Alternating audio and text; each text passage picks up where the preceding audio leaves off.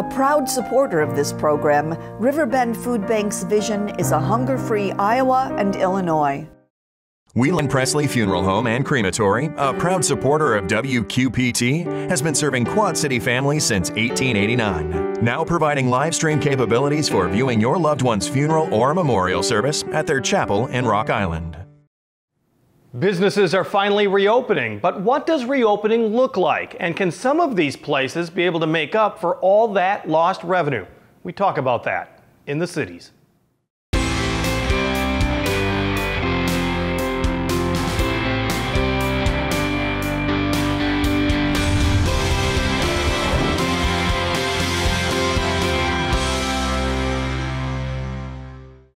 Why is it taking so long for Illinois to reopen? Well, this state is one of a few that looks at 28 days of sustained drop in COVID cases before even considering reopening. The benchmark for most other states is 14 days. Phase 4 of reopening, titled Revitalization, is scheduled for the end of June. But are we ready? We talked with the head of the Moline Center Main Street. It's Geoff Mertens. What is the status of downtown right now? It's been 3 going on 4 months of a COVID-19 pandemic, and businesses downtown are hit hard. You know, Jim, it's certainly no secret or mystery that the COVID-19 pandemic has affected every main street across the entire world. And as it pertains to downtown Moline, you know, it's been exactly 88 days since Governor J.B. Pritzker instituted his disaster proclamation. And it's been, you know, certainly a long 88 days, specifically, like for example, the Tax Slayer Center. I very quickly on Facebook just kind of went to their Facebook page to see exactly how many events that they've either had to cancel, suspend, postpone, whatever word we want to call it. And there's been, for my count, about 18 or so. And that obviously is going to have a substantial impact, not only to downtown Moline, but throughout the entire Quad Cities. When the good people at the Tax Slayer Center bring in top talent like a Paul McCartney, or as it pertains to this conversation, a rock band like Tool, that is drawing in people from not only all over the Quad Cities region, but pretty much like a 4, sometimes 5-state area. And they stay in our hotels, they eat in our restaurants. So those are impacts that work their way into the millions of dollars of lost revenues for the Quad Cities. Additionally, you know, throughout those 88 days, our downtown's bars and restaurants have either been completely closed or had to drastically alter their business plan on how they do things and how they service the residents of Moline and the Quad City citizens.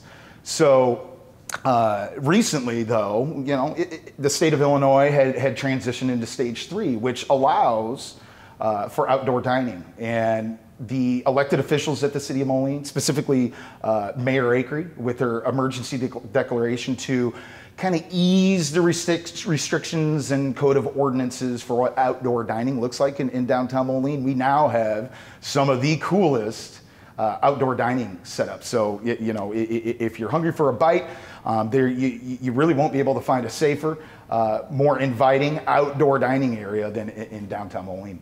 Well, when you're thinking of downtown or anywhere else, you're thinking of like almost 4 types of businesses. The small business that just opened, the small business that has well established, the older business that's been around a while, and the older business that's having a problem with change in the first place and may not have survived this because they weren't, as you said, nimble, able to adapt. Let's start with the new businesses. Have they been particularly hard hit? Because Moline's downtown has really become vibrant over the last few years, and there's so many new entrepreneurs down there. You know, one of the most dynamic things that I've seen in response to this is the overall resiliency of these small businesses.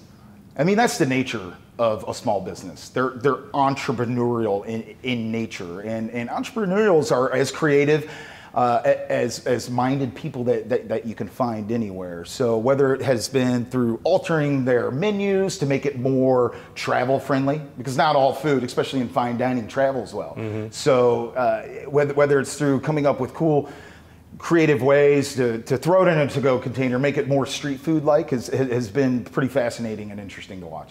But the key, as we were saying, is being nimble. I mean, some of these older businesses, you think of Lago Marcino's, which is doing very well, I shouldn't say doing very well, but is surviving this as far as we know. Yes. Adapting is a perfect word. There's other maybe family businesses that weren't able to adapt as well. I mean, is there a big learning curve because of COVID-19 for the business world? Undoubtedly, there's a substantial learning curve. Me and I'd say every small business owner and large business owner, we're pretty well blindsided by this whole scenario and situation, unfortunately. It came on and it came on fast. And again, the adaptability, these businesses really had to think very, very quickly on their feet. So the new ones, the old ones, we're very much neighborhood-like in downtown Moline. And we've leaned on each other. There's been some really cool collaboration with and between businesses to respond to these quarantine, stay-at-home orders that have come down through the state of Illinois. Because the other thing, and it's a really good point about how quickly the area had to shut down, and also how slowly it's reopening. I think a lot of people thought maybe this will last until Memorial Day and not much further than that. Well, now we're talking past 4th of July and beyond that. Moline Center, integral in trying to make sure that this area stays vibrant. What are you trying to do as far as the reopening of the downtown area? Well, again, it's one situation I kind of already addressed with the outdoor dining. Prior to COVID-19, the city of Moline had a playbook or a manual for what you can and in a lot of situations cannot do for outdoor dining. There was a lot of aesthetics and thoughts that went into how it is really supposed to look. And it was a certainly well thought out manual or outdoor dining guide and for these bars and restaurants to kind of take over city streetscape. And in response to that, the city of Moline has kind of put that guide on the shelf. And it's going to remain on the shelf until we can ultimately and hopefully sometime soon enter into that phase 5 for the reopening of Illinois. Yeah, as best as you can. Yes. We've been talking about, as you said, the bars and the restaurants, and you brought up the Tax Layer Center. I want to get to that as well, but sure. The Tax Layer Center not only is the big events, as you said, they haven't been able to have a wedding, they haven't been able to have small conferences, nothing's been going on there. And let's be honest, the weddings and the small conferences also feed places like the new hotels that are downtown, whether it's the Element or the new Access. That's another area that has to be some concern, especially since they're really relatively new hospitality centers that have a little deeper pockets perhaps, but still those pockets aren't deep enough all the time. Oh yeah, most certainly. And that's one great thing about downtown Moline is our accommodation potential that we have with our 4 hotels, whether it's the Element, the Axis, Stony Creek, or the Radisson. We, especially prior to all of this pandemic, had a great positioning for accommodating our guests from outside of our region, even individuals from within our region. A staycation was definitely a very real thing in downtown Moline. So all of that said, it's my opinion, and I'm not alone with this. If you were to talk to Dave from Visit Quad Cities, for example, I believe that the Quad Cities, specifically downtown Moline, is going to have a very unique vantage point towards other destinations that were often thought of for conferences or weddings. Because the simple fact of the matter is we weren't one of those red hot zones for the pandemic and COVID-19, whereas a destination like Chicago or some of the other major metropolitan areas, not only in the Midwest but throughout the country, are going to ultimately look maybe a little less attractive for and hosting major events.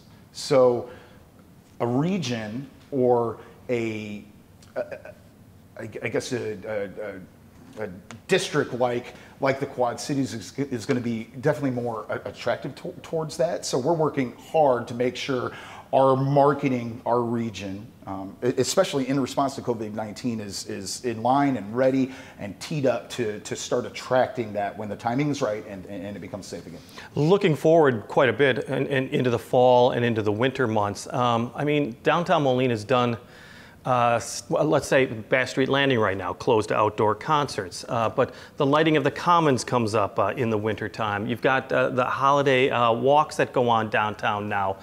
Are those being rethought of now in the idea of two things? First off, crowd control. Now people are a little more worried about crowds. And second off, whether or not there would be a second or a third iteration of COVID-19. Yeah, Jim, we undoubtedly are closely monitoring the situation as we possibly can. Like the Thursday night summer concert series at Bass Street Landing, for example. We have suspended those until further notice. They typically run from Memorial Day to Labor Day. This year, for example, we had and organized 15 concerts, consecutive concerts over all of those Thursdays that had some of the best talent, musical talent and otherwise, that we were going to be bringing to downtown Moline, to the Bass Street Landing. And that decision, it was definitely and undoubtedly a difficult one. And just as soon as we possibly can, and we deem the situation safe enough to bring well north of 1,000 people to the Bass Street Landing, we will be doing that immediately. And pretty much all of those bands that I had pretty much already advanced the contracts with for the 2020 outdoor Thursday night summer concert series are ready. Their itching to get back on stage. Yeah, their guitars are tuned up. Yeah, absolutely. Their amps are ready. They're ready to load it all up into their trucks and their vans and their cars. And God bless them. A lot of them have been on Facebook. They've been performing their hearts out for people left and right. Let me talk about something else looking even further to the future. And that you had the Urban Land Institute that was here trying to develop a downtown Moline that marries itself with a lot of, 12 acres of downtown prime property once the old I-74 bridge is gone. What is the status of that right now, and how does COVID-19 actually impact how you think about the future of downtown? Well, as it pertains to the development of the Illinois side, the Moline, Illinois side of the I-74 bridge construction and redevelopment, because there, like you said, there's many acres that are going to be primed and ready and teed up for development. Unlike the outdoor dining guide, that is not put on the shelf. It is still undoubtedly something that the city of Moline and many other stakeholders that are involved in our committees and our boards still hold under a very defined laser focus.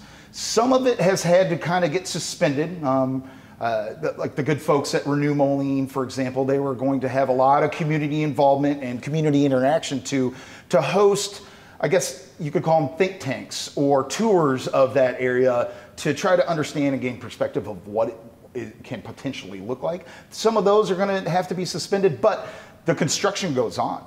The keystone piece to the first archway just recently got in place. We're at Western Illinois' Riverfront campus right now, and you can just from right over there see the cranes swinging and construction materials getting installed to that bridge. So despite a pandemic, we can't lose a single step on how we ready ourselves as a community, as a city, to develop that property down there. Yeah, because like you're saying, the construction's continuing, and you do have to look forward to the day when there is a vaccine, when the pandemic is done, when it's in our rearview mirror and life gets back to whatever normal is going to be.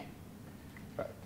And I say it with just as much confidence as I did prior to the COVID-19 pandemic, is that here at the City of Moline, the best is really yet to come. That bridge is not going to only serve as an interstate link between Iowa and Illinois and the rest of the country. It's also a modern day work of art that will draw people in from really all over the entire world. And we're going to be here to make sure that we are doing our very best to capitalize on that scenario and situation. Geoff Mertens, Moline Center Main Street Manager. Well, will the show ever go on? Brett Hitchcock from Circa 21 has got a unique way of bringing performances back to the cities. We'll talk about that in just a moment. But first, the River Music Experience has been bringing the music to you with a series of curbside concerts through July 21st. Mo Carter will be one of the featured musicians on July 16th. And for a sneak peek of some of the music she plays, Mo joined us at the Black Box Theater in Moline and recorded this song. It's called Crumbled.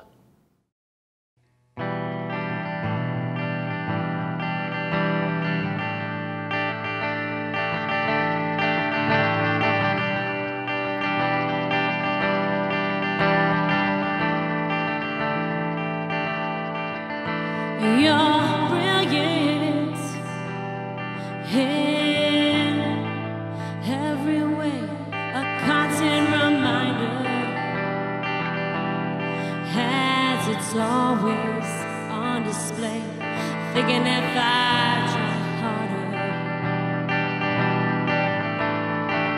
I could be simply better, but that's not the case for me, so I crumble, just like you knew I would, and I crumble so beautifully, and I crumble into the sea, and I crumble.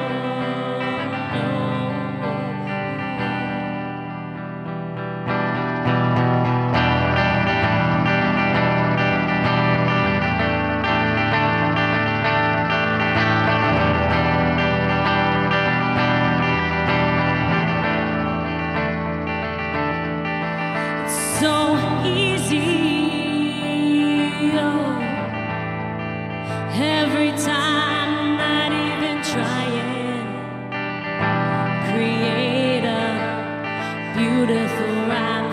If I had a sliver of what you possess, would it be easier for me to confess that I crumble? Oh, just like you knew I would, and I crumble. Oh, so silently, and I crumble. Oh, into the sea, and I crumble.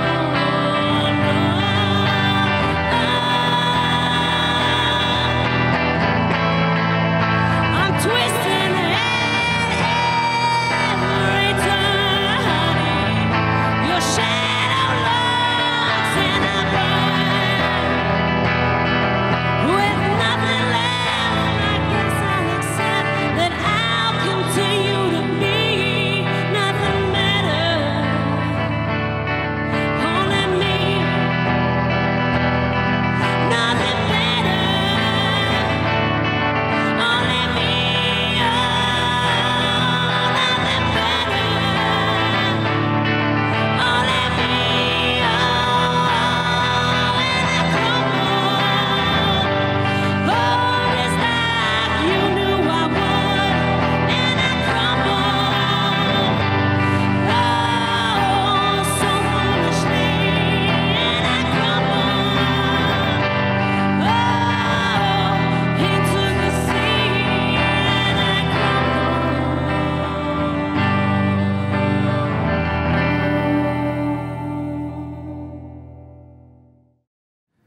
That's Mo Carter with an original called Crumble. To find out more about those curbside concerts at the RME, you can visit the River Music Experience website anytime you want. The date for Iowa and Illinois residents to still be counted for the 2020 census has been changed in part because of COVID-19. And if you haven't taken part, you still have time. Self-response will now continue until the end of October. You can make a difference in your community just by being counted. The census counts everyone in this country, and that really means everyone. A hospital patient, yes, that person counts. Newborn Benjamin, yeah, little Ben now counts.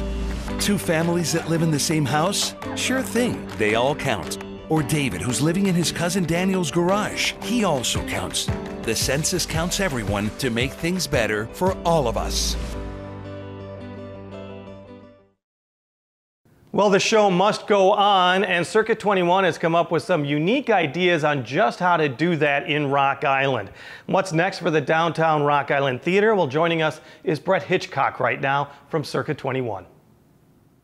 The key to COVID-19 for you is to think out of the box, and that's exactly what you're doing right now. Absolutely. Yeah, we had, being closed for 3 months now, in the start of our 4th month, we really are trying to figure out what we can do to, number one, have people entertained. I mean, we've done some things through social media and things like that, which people have really appreciated, and there's been a lot of support for. But how do we really get live entertainers in front of people?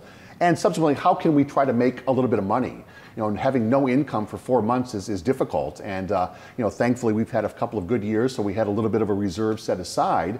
But the idea about the marquee came up, and we thought, why don't we put performers on the marquee? We'll block off the street, the half a block that we have in front of our buildings, put our tables and chairs out there from our secondary space, the speakeasy, and we'll entertain people from the marquee. So we keep that social distancing. The performers aren't coming within 6 feet of the audience, and the audience is all social distance as well. They're all spread out, so there's no issues. And we had an overwhelming response. We thought it was going to do well, but it sold out in less than 24 hours. And we didn't anticipate that. I mean, it was wonderful to see how quickly it was going. And we were doing everything online. So from like 2 hours from launching it, we had already sold almost 50 tickets online. And we came in the next morning and we had another almost 70 we had sold. And so, we had 25 or so phone calls that people had left messages, wanting to buy them as well. So I mean, by 9 o'clock the next morning, there wasn't a single seat left. I think in a way, and perhaps you can tell me if I'm right or wrong, is that COVID-19 has made us a little more aware of things that we took for granted. And one of them is the theater and socializing and music and concerts and Absolutely. being entertained, things that we got so used to. Yeah. And now, it's not just all TV and Netflix. Yeah, I mean, I think people are tired of watching Netflix and Hulu, and they've caught up on all their series, and they want live entertainment. They long for that live entertainment. They long to go out and be in public and go to a concert or go to a festival. They're so tired of being cooped up that they want to get out. And I think people what we're seeing is they're being socially responsible to some degree when they're still doing that, knowing that this pandemic is still here and it's still bad. But at the same time, you've got to get out and you've got to be entertained. And again, I think to your point that how quickly it sold out is just kind of reconfirming that people want to be entertained by live performers and they want to get back out and start living their lives again. So does that make you think that this shouldn't be just a one-shot deal? Is this something that you might be doing a little more of in the summer? Well, we're hoping to be open soon. We're hoping Absolutely. that next weekend the governor's going to come in, he's going to get to phase 4, and we're going to be open at hopefully around 50% capacity, and we will be doing things inside. The challenge with these kinds of shows like we're doing is, we're not used to doing outdoor shows. So the weather doesn't really matter to us because we're inside. But now you're taking into account, what's the weather going to be? Is it going to be a downpour? Are we going to have to shuffle things around? Getting permits from the city, getting fencing arranged to fence off the street. There's just a lot of things that go into doing these outdoor shows that we don't normally do. And so, our hope is that, yes, we can, we do the outdoor shows this weekend, they go over great.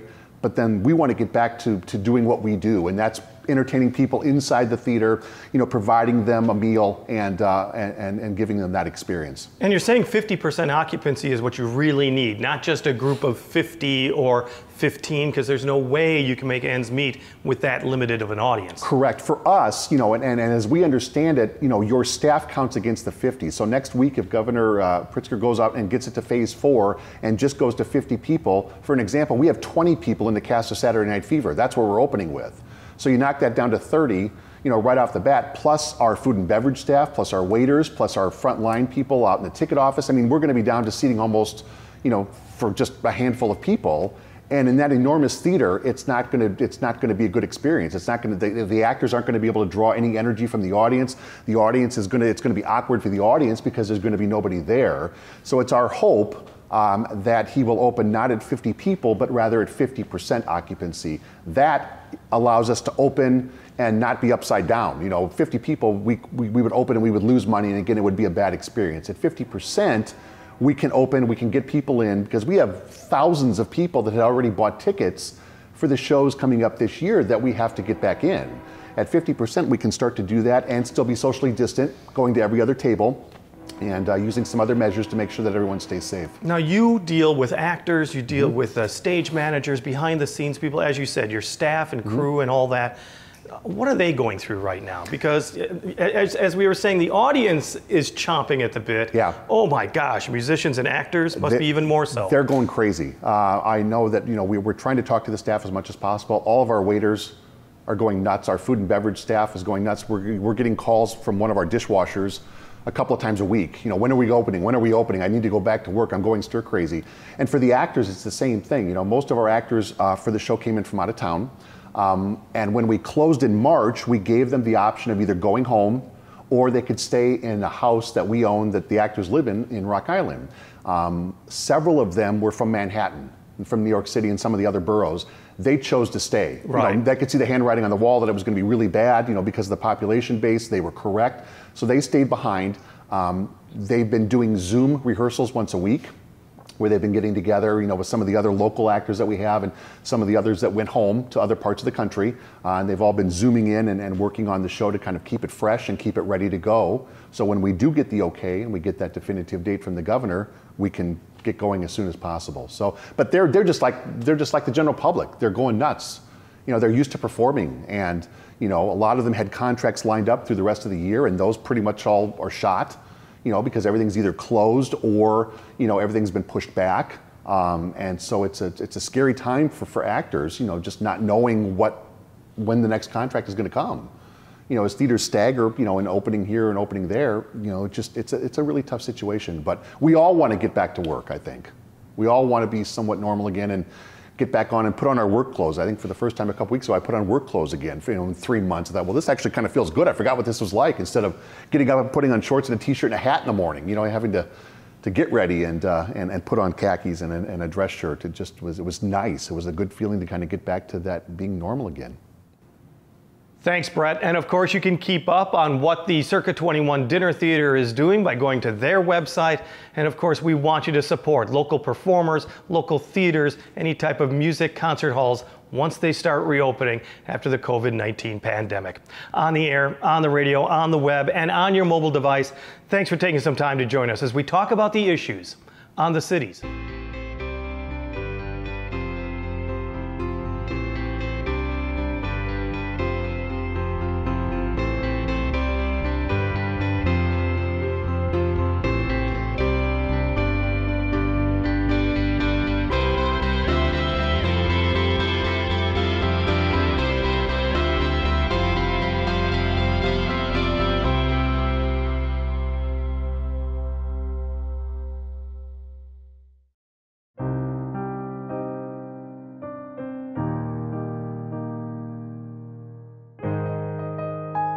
A proud supporter of this program, Riverbend Food Bank's vision is a hunger-free Iowa and Illinois.